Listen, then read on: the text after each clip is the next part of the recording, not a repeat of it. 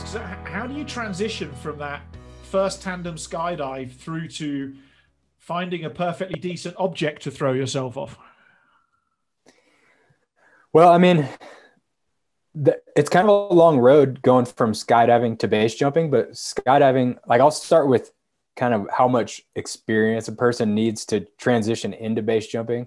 Because, like for instance, I had someone call me yesterday, my tandem base phone, and they said, "Hey, I want to try base jumping."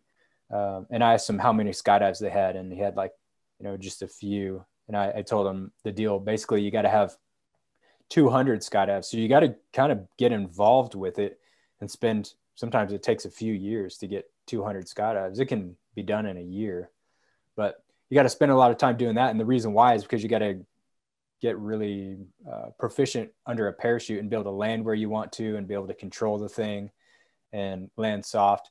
Because now in a base jump, you have one parachute and you have tiny little landing areas with usually a lot more like threatening objects to hit around you. So anyways, lots of skydiving.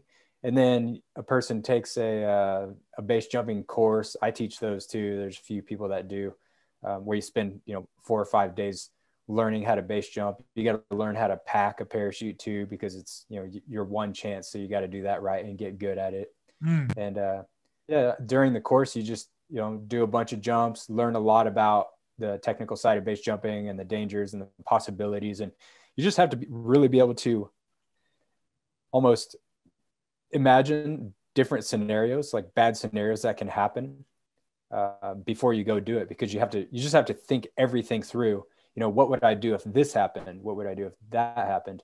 And you have to be able to really think about all this, bad stuff to have your mind prepared, because you're just talking seconds and fractions of seconds where you have to make a reaction in order to, change the course of events going on.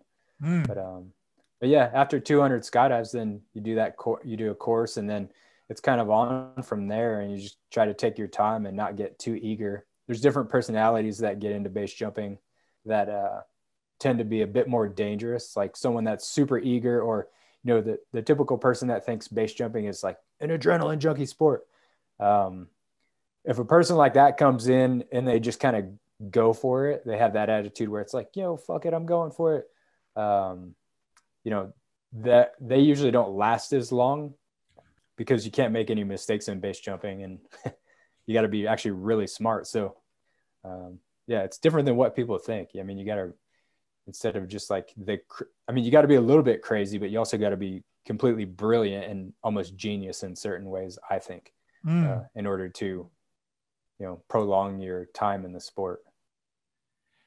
Yeah, because it's with so many different factors to manage, you can't be unintelligent going into it. You've got to go and, like, as you say, analyze every risk and come up with a solution that you think you can execute quickly, depending upon what the circumstance is. And I guess even a slightly larger gust of breeze or wind than you were expecting can make a dramatic difference on that one jump. It can, yeah. And they do come out of nowhere. Usually, the wind and everything, but yeah, things just happen. And a lot of it is controllable and just down to the decisions that you make.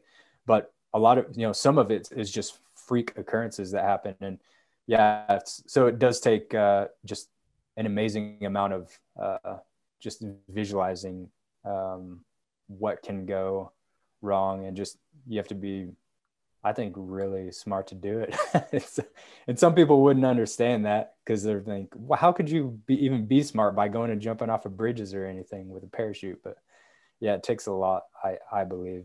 And the people that come in and do it without thinking about it, or just, going wild with it, they're the ones that end up making the rest of us look bad, because, they either weren't prepared, or they just, made a crappy decision.